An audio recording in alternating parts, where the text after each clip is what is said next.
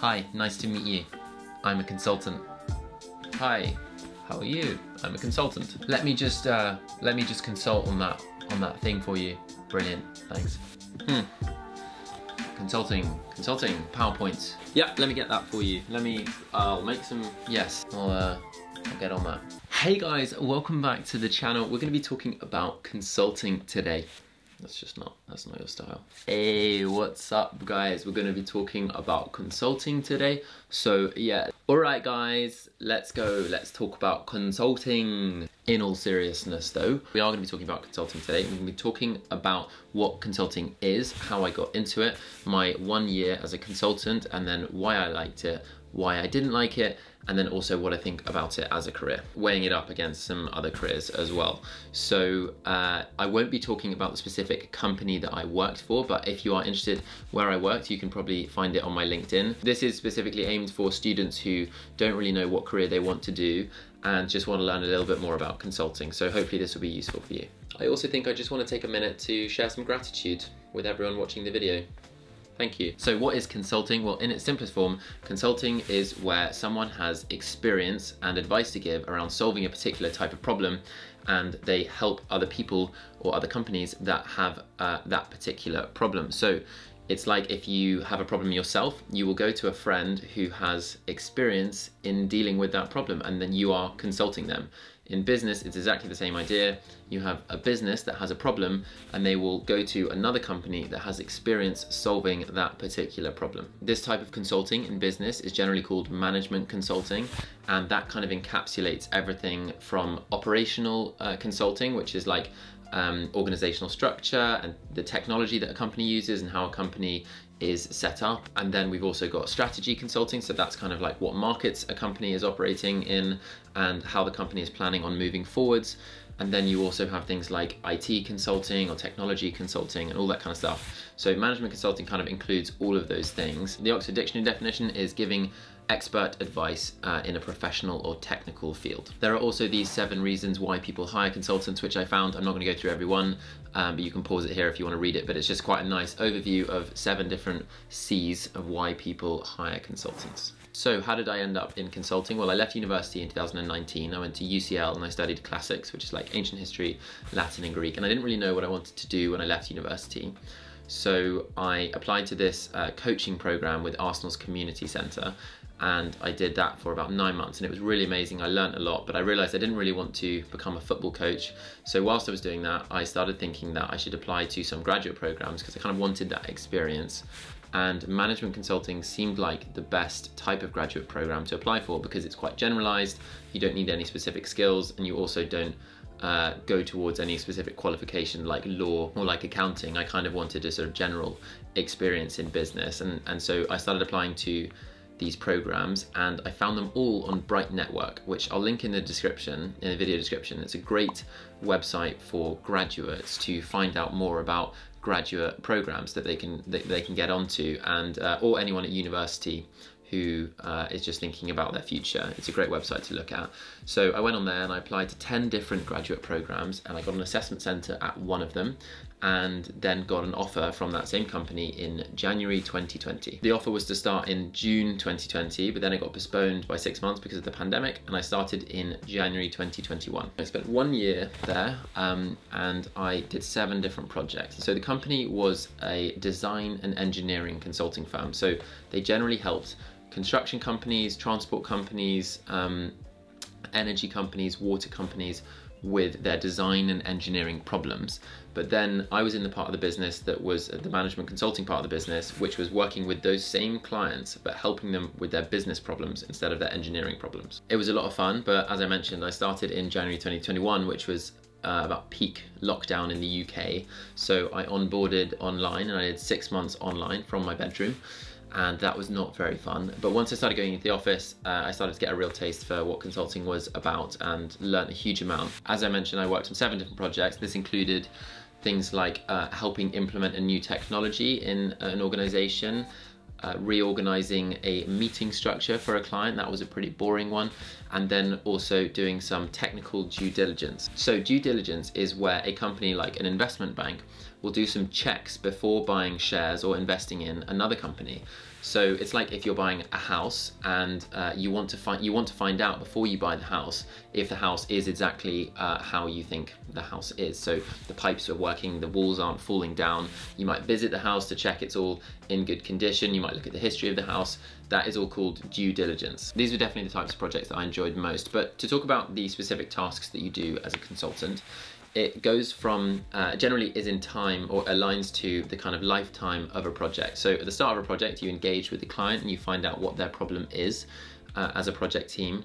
And then the second stage is generally you sort of, as a project team, try and come up with some kind of solution and work with the client to find out more about their needs and their problems and things like that. And then as a project team, you kind of come up with loads of Excels and PowerPoints and to figure out how you can come up with a solution and provide value for the client. Delivering value for the client is ultimately what you're trying to do. And then as a team, you come up with this solution and you present it to the client, and sometimes you actually implement the solution that you've come up with. So there's a lot of collaboration in consulting. There's a lot of like presenting, working with the client. There's some, if you're working on a project that's heavily involved in data analysis, you'll be kind of deep in Excels. And it may be if you're involved in like communicating ideas, you'll be really focused on PowerPoint, making nice presentations and stuff like that. But the tagline of consulting is delivering value for the client. So if you're not doing that, then you're not really doing your job. So why I liked consulting, 3 reasons really. One is that it's a really broad range of experience. So that you first get like a range of types of work, types of projects that you work on. You work with a range of clients, so you get to explore lots of different businesses, and then you also work with a range of people on your project team. So over my 7 projects, I worked with a wide range of different people, and you get to learn about yourself, learn about other people, how you work, how you operate, and it's just a really useful experience to have such a broad range of different activities and different learnings that I think it gives you a lot of information and a really good grounding for your professional career. The second thing is that it gives you a range of skills, and so because it's such a broad range of experiences that you have, you therefore develop quite a range of skills, and you might have to be good at presenting, you have to be good at data analysis, say, you have to be good at research, you have to be good at kind of coming up with ideas and solving problems, and it's just quite varied. So I liked that variety, and I think it gives you a good starting point as someone who's just out of university. The third thing is that consulting is quite social. You have to interact a lot with the client, with your project team, and that's not to say that the job is not for people who don't like socializing as much or call themselves introverts, but I think that it is a fun part of the job. So some reasons why I didn't like it. Well, the first one is that you don't really get to choose the type of work that you get to do because it's project based, which means that projects sort of come and go, and you don't get to pick the work that you actually spend time working on, and that for me is a bit of an issue. You have to always kind of accommodate the client, and you don't necessarily get to focus on things you want to focus on, and as you get more senior you can generally go into more specific areas that you want to go into, but it's still difficult to have that autonomy. The second reason I don't like it is that there's no skin in the game, and what I mean by that is that consultants don't actually have to deal with the consequences of the project, however it goes. It's the client who has the problem. So there's two sides, there's 2 ways to look at this. That's one way to look at the no skin in the game problem, that consultants don't actually deal with the outcome.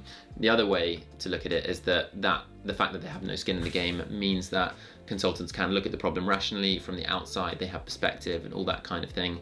So clients often are too deep into it that they can't see the problem rationally, and consultants can provide some help in that sense. But I found it a bit of an issue that I didn't really feel connected to the project. The third reason is that sometimes you actually don't feel like you're even helping that much or providing that much value to the client, and that can be sometimes not that fulfilling or inspiring. The one thing that we haven't mentioned here is travel. So travel used to be a massive part of consulting, especially management consulting. You'd sort of travel all around, going to the client office, wherever that might be. And now, post-pandemic, post-COVID-19, travel is not so much a part of it because you can pretty much do everything online. So occasionally you might travel, but for me it was really not a part of my job, and that wasn't really an issue for me. But for some people you might be looking for more travel opportunities, and it's hard to tell where consulting is going as an industry in that sense. So to compare it to other jobs like law, banking, accounting, medicine, teaching, being a football coach, I think consulting is good because it gives you quite a varied experience and you get quite a good foundational knowledge in business in the very most general sense. So I think that's the main attraction for consulting. It's quite a good place to start if you're just out of university, don't really know what you want to do. It will give you that professional experience and exposure to different types of businesses, different types of workplaces, and working with different people in your company as well. So I think if you don't want to commit to doing something like law, which is obviously like you have a training contract and you have to kind of do a number of years to become a qualified lawyer, or banking, which is more intense than consulting generally, or accounting, which is potentially less exciting, and you have to do 3 years to get an accounting qualification. Consulting is just quite a nice middle ground where you don't really commit to anything, you get a nice experience, a nice rounded experience of business and how the world works and stuff like that. So I think if you really don't know what you want to do, I think consulting is quite a good place to start. At the very least, you will learn about yourself if you go into consulting. You'll find out what kind of projects you like doing, what kind of work you like doing, who you like working with, what you enjoy, what you find meaningful, all that good stuff that we want to learn. So yeah, if you don't know what you want to do, I think it's a good idea. If you want to know why I quit my job as a consultant, then watch this video here. And if you want to see a day in my life as a consultant where I actually don't really talk about consulting at all, then watch this video here. But otherwise, thank you very much for watching. Please like and subscribe because it really helps with the YouTube algorithm. And yeah, I'll see you in the next one.